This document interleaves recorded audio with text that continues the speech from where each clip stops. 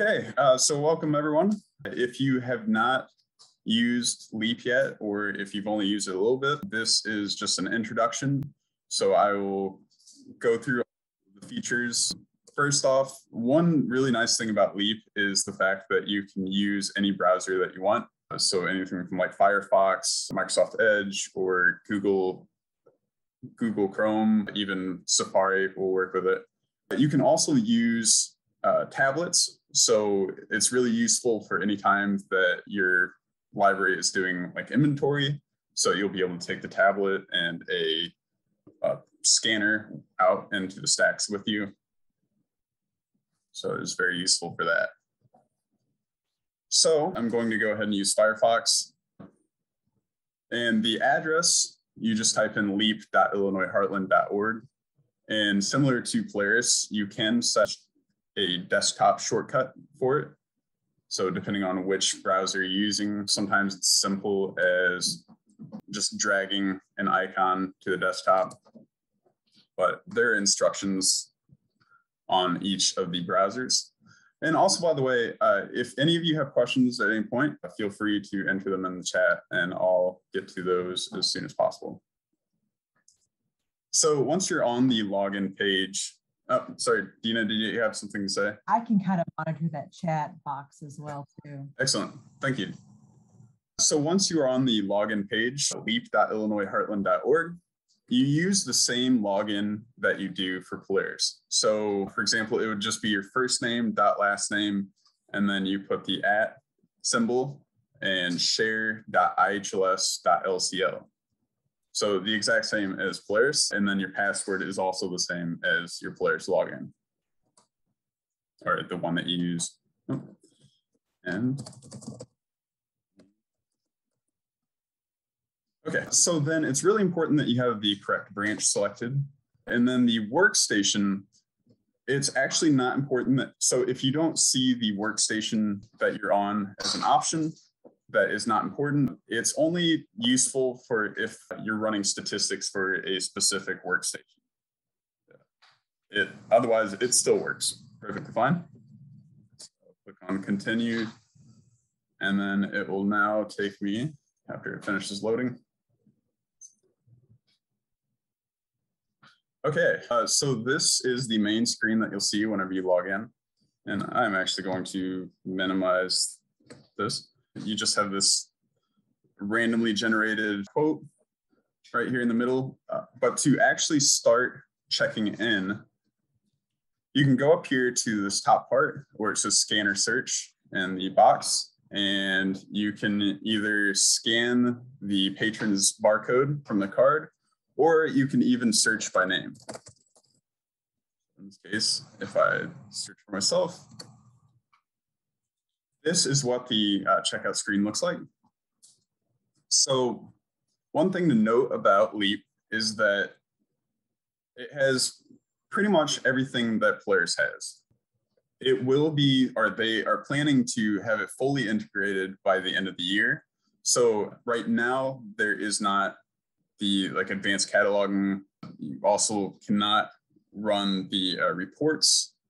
They do have notices for the print notices, so overdues and billing, but everything else has not been added yet.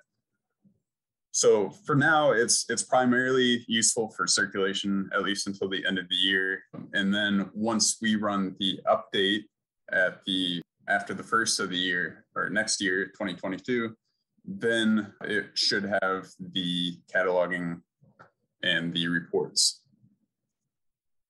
So similar to Polaris, the ordering for all of these different tabs is very similar. So you have like the checkout, where of course you would start scanning the items, check them out. You can also still manually enter a barcode for any time that you have an item from a different library that does not scan with your barcode scanner.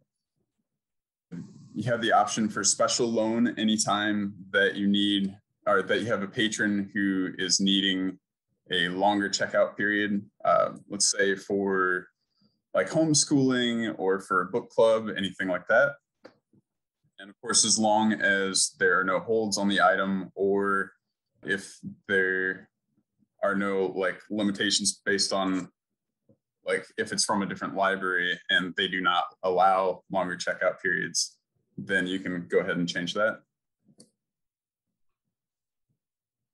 Then you can also see or you can go to the out/overdue to renew items and do everything else that you could do in Polaris as far as make a claim on an item if your library does that, and also declare lost. And I'm sorry, it's all grayed out right now. I don't have any items checked out currently, so I can't show the full function of that. And then under the more, there's also the notification history and the option to go to or to check in an item from here. And then for the next tab, of course, you can do the overdues or other fines. Anytime that an item is lost or billed, you can also take care of it from here. So then also at the top, you can get to the blocks and notes. So if they have any blocks on their account, or if you need to add a custom block, then you'd be able to do that from there. Then the notes have the non-blocking notes and the blocking notes. And so one thing to note about Leap is that since there aren't different windows in Polaris, you would have the different windows that pop up. In Leap, it just keeps everything open. So like if I were to all of a sudden like switch to a different record, like if I pull up a bib record instead from here, that patron record that I was just on is still open. And so you can see everything that you have open by going to this hamburger menu or the this menu button right here. And it will show you under the current tab all of the records that you have open. So once you are done with the record, it's really important to close out of it.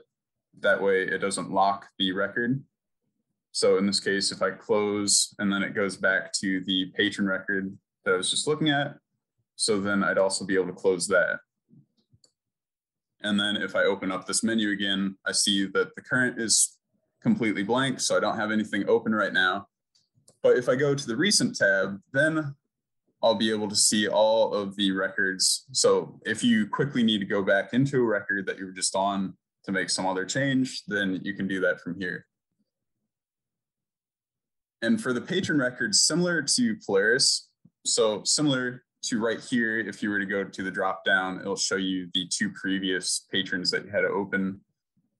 So in those cases where a patron starts to walk away and then they're like, oh, wait, actually, could you also go ahead and request this item or renew something that I have checked out? Then you can quickly pull them up instead of having to have them pull out their library card again or anything like that. So then up here, we have, oh, actually, and I see that there is, are any of the notes visible to the patrons?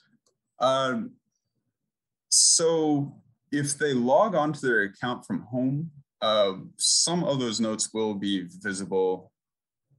Like if there's a blocking note, like if their card is expired, or if they owe too much in fines, those notes would show up. I do not think that if you had some special note about a certain patron that those would show up. If there's like some cause for concern and like you were watching for items being returned by a specific patron for any reason, those would not show up. While searching for books, is there a way to limit it to the assigned branch? Yes, there is. So we can go ahead and do that right now. Polaris and Leap are the same thing, if that makes sense to everyone. So if you put a patron note on a record in the staff client or, the regular Polaris that we use, all of that syncs with Leap. So if you're putting a special message on there that says, hey, look, don't check anything else out to them until they clean their backpack out, it's the same thing. If they see it on one, they're going to see it on the other. If that makes sense, if that answers your question, Brooke and Ashley. Dina, actually, I think what they're asking is if the patron will be able to see the notes on their account. If they see it through Leap or through Polaris, then they'll see it on through Leap as well when they're logged onto the pack.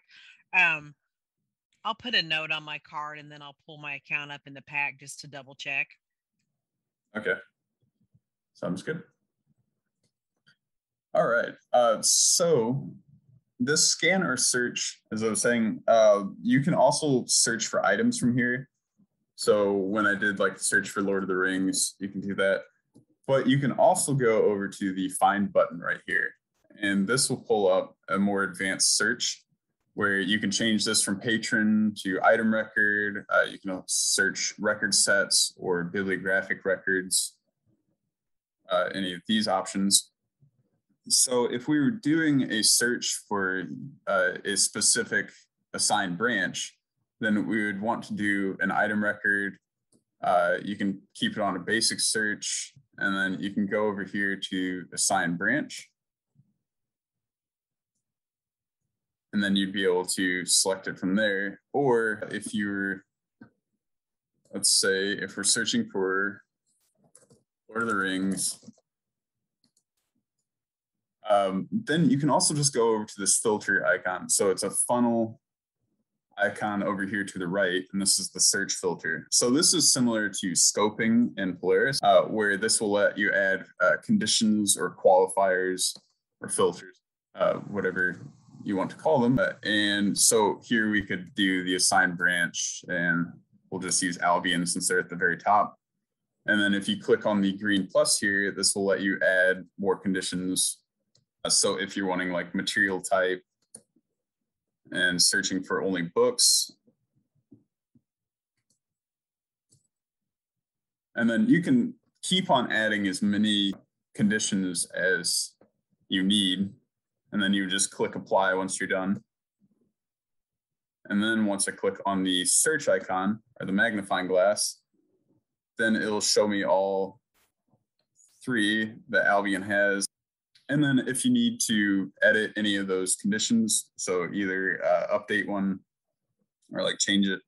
So if instead of just books, I also wanted to look for like the DVDs, then I could add that or remove a condition, and then it'll update the search. Then down here at the bottom, it also has the option to add record set. It should say, okay, it says new, but I think right below here, for some reason, it's blocking it. It should be existing record set as well. So if you're doing a weeding project or a record set for like a display for some special occasion, then you'd be able to quickly do that from there for the item search. The filters have to be set for each search. However, you can star. So if you save default search settings, it'll save the title search, but it's not going to save like all of, so if we do save the current search and column settings, and if I close out of this and open it up again, anytime that I go to the item search now, it'll already be set to title. However, whenever I go to the search filter, it's not going to have anything here. So I'll still have to add that each time for like the assigned branch, unfortunately. Unless you were to do, you could instead like change this to assigned branch here, and then save that. But it's not going to say, like if we had this set to Albion and then save as default and then close out, it's going to keep it as assigned branch, but won't actually keep Albion selected, unfortunately. So I'm going to interrupt here real quick to answer the question about patrons seeing any blocks on their card that when I say we, I mean library staff have added. When they pull up their account in the pack and they're logged in, it automatically bumps, to where they see their name, what library they're registered at, the expiration date of their card, things of that nature. It does say that they have a library assigned block. They, however, cannot see or read any block that we have put on their account as a patron. So that is on there. It's just in red, and you may get calls saying, hey, what's my library assigned block? But they cannot read or see any messages that you put on their account. All right. So by cataloging, do you mean barcoding cataloging as well? So it does allow you to do item templates. So Dina, that would include barcoding, correct? Like they can do barcoding. Yes, you can do barcoding. Records. Yeah, you can do barcoding correct right now in Leap with no problem. Yes. You can't make any changes to the bibliographic records. You can't import new bibliographic records from, OCLC or however you're doing it. We are hoping to do another upgrade by the end of October, and that will be for Polaris 6.7, and then that'll bump to Polaris 7.0. And the two documents combined is well over 100 pages of upgrades, and probably 99% of those are for cataloging. So when we do that upgrade, hopefully by the end of October, you will be able to import items from OCLC into Leap. You will be able to create and edit bibliographic records. You'll be able to do all that just like you normally do right now in the Polaris staff client. So hopefully we have yet to schedule a date for that, but we were hoping to get that done by the end of October, and then you'll be able to do full cataloging just like you can do now. Back to this find tool. The other option here is just for record set options. So if you're wanting to send your search results to a new record set, you can do that. And then the same naming that you would use in Polaris, where you would do your library code or the 4-letter code, you would do that for the name and then call it whatever project that you want to call it. And then you would just need to change the owner to your library's branch. And then click on apply, and that will send all of your search results to the record set. Then over here on the right, the column settings will allow you to change what order these columns are in. So if it would be useful for you to have, let's say like the status be next to the title, then you can just select the status and click move up, and that will let you move it to what order you want it. And then you would just click on save, and it will show up differently here. Then the search filter will just take you to the same place as this search filter. And then record set options is just the same bag icon right here. So going back here, from the new icon, if you go to the patron record, you can also go to the new patron, and this will just be the patron registration page, where you can just fill out all of the lines that you need to.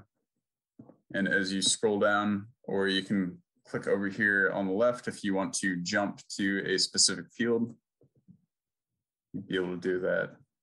Then also you can create a new record set from there. Under the utilities, this is how you can get to your holds queue. So if you want to see all of the holds queue for a specific item, you can do that there. So for example, like James Patterson, search.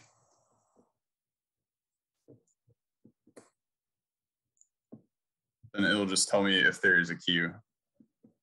For that one, there are enough available items that there's not actually a queue for it. You can also get to the outreach services. So for any library that does like the homebound delivery, you can handle that here. The pick list processing, this will show you your holds list or your patron holds. Then there's also the request manager. So this will just show all of the current requests, and I won't stay on that right now, but it will show all the current requests that are active for your patrons. So then there's also the option for serials check-in, and so you can handle serials in Leap as well. So if we currently use record sets, will those transfer over, or will I need to create them all again? Yes, they do transfer over. So like Dina was saying, Polaris and Leap are linked. So any changes that you make in Polaris will also show up in Leap. And then also under utilities, the print notices. This will allow you to do the fines, holds, and overdues currently. But as I said before, once they upgrade or update Leap, eventually it's going to have all of the other reports that Polaris has currently. All the canned reports will show up here. Polaris has assured us time and time again that Leap will be fully integrated by the end of the year. So when we do an upgrade after the first of the year, probably sometime in January or February, then you will notice that full integration. And that will include notices, just everything just like you're used to seeing now. Then more options for record sets, as far as creating unlinked bibliographic record set and authority record sets. Help window if you need it. There are Leap topics. Also, in case any of you didn't see in the chat, Dina has also posted a link for documentation, like the current documentation for Leap. And I can go ahead and post this so you don't have to scroll up.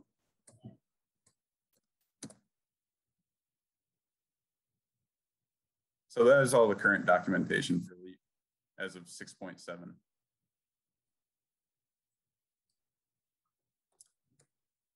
So on the right-hand side, or if you click on your login name, you'll have options for settings, clear cache, and refresh permissions. So the settings, this is where you would see like the print options. So depending on if your library prints out like the checkout receipts, of course you would need the in-transit slip and the hold slip selected. So any of these receipt options are available there. You can set special loan options. So if you were wanting all of your checkouts to be a specific date, just for like a special occasion, you can do that there. And then I don't know that you would need to change anything under the work form user defaults, but that is there as well. If you were wanting to set up the printer, and I know that several libraries have had issues with the receipt printing in Leap. Sometimes the page size will be slightly different, even if you have the receipt printer selected.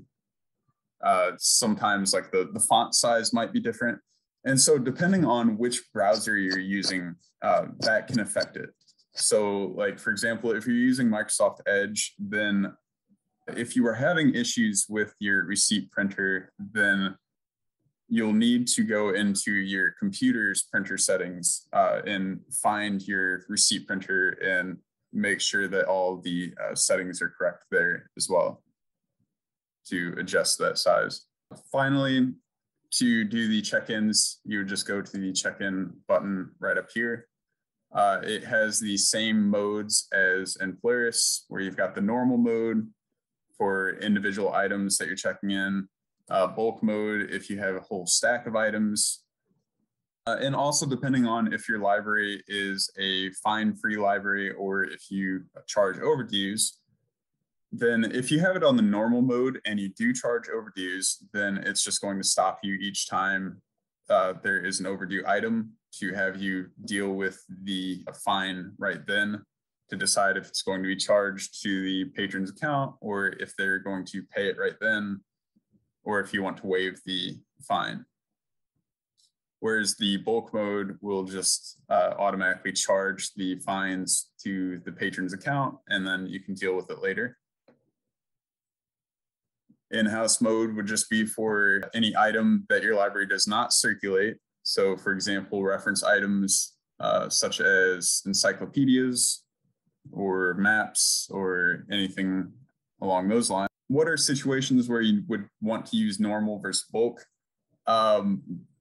Just as I was saying, where depending on if your library charges overdues and you have a stack of items, let's say from like a outside Dropbox, and if you have a large stack, then you would probably want to use the bulk mode instead of the normal mode.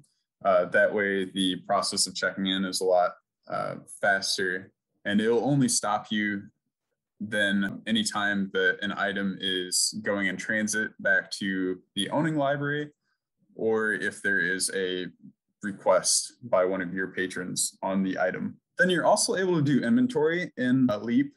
I know that some of you do like the Polaris inventory manager, and you'll still be able to use that, but you can also do it in Leap. And all of these features that Zach is highlighting right now and what he's done so far, all of these features are currently available in the Polaris staff client. Sometimes you just kind of have to know they're there, but everything that we are showing you, you can do right now in the regular staff client. What is the deadline we need to be on Leap? So there isn't actually a deadline. So Polaris will still be available. A few weeks ago, we sent out an email on instructions for setting up the remote desktop protocol for Polaris. So you'll still be able to access Polaris if you're not ready for the change to Leap, or if you need to do things in Polaris that aren't available. So if you did not get that email, then we can send that out again. It's also, the instructions are available on the HLS website or the Share website. I think it's on the Share website. Yes, it is on the Share website. And if anybody needs those instructions again, just let me know, and I'll be happy to email you the instructions. In those instructions, we make reference to what we call workstation logons as well. And I have an informational sheet that I can send you that explains what your workstation logon is too. There is another question. Debbie up at Wayne City asked, so asking if they could use Polaris one day and Leap and another day while they're training. Yes, certainly you can do that. I suggest to libraries, just pick a day that, works for you and your staff. Like every Thursday between 1 and 3, we're going to use Leap exclusively on the CERT terminals. So you can switch back and forth with no problem whatsoever. And Kelly, to finish answering your question about the deadline, the deadline really is only that Internet Explorer will no longer be available. Or actually, I should say, under Windows 11, Internet Explorer will only be available as Microsoft Edge's like Internet Explorer mode. So that will not work with Polaris the same way as it does right now. And that's why you would have to do the remote desktop. And so that would be at the end of the year that will be happening. I am a big fan of cheat sheets. And when I make a cheat sheet, I do like step by step with a screenshot in every step. I have created a few in Leap, not a whole lot yet. I do have one, it's pretty basic for barcoding in Leap. But if you ever find yourself wanting to know how to do something very specific in Leap, please let me know and I will make some instructions for you. And like I said, they include step-by-step screenshots. There's arrows involved, all sorts of stuff. You just have to let me know what you want. And again, I put my email address in the chat too. So if your library needs the workstation logon information or the instructions to get your computer set, please send me an email. And again, it's in the chat, but my email address is dporter@illinoisheartland.org. And then once you tell me what you need, your workstation logons and whatever, I will shoot those right off to you as well. To limit a patron search by library and keep that setting, so you can go up to the Find tool right here, and it defaults to the patron search. So then you'd be able to change to the patrons registered library, and you can select your library here on the list. If you click on the star, this will save default search settings. So anytime that you open up the Find tool again and you change it to patron, then it'll already have patrons registered library selected. However, it will not have your library selected from this list. So it'll at least save this part of it, but not the library, the specific library. So you would just click on the star icon. And then from there, you would most likely want to add a search filter and then add condition. And you can add the name or legal name, most likely just the name right here. And any other or condition that you need to add.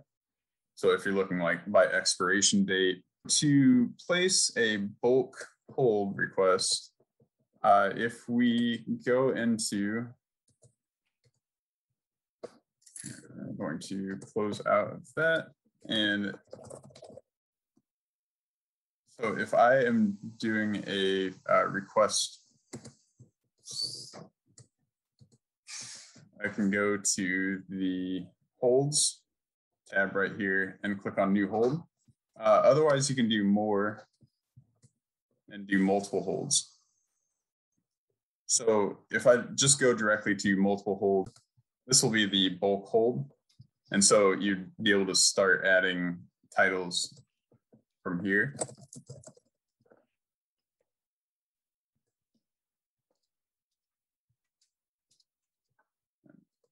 Go ahead and select that and just keep on adding more.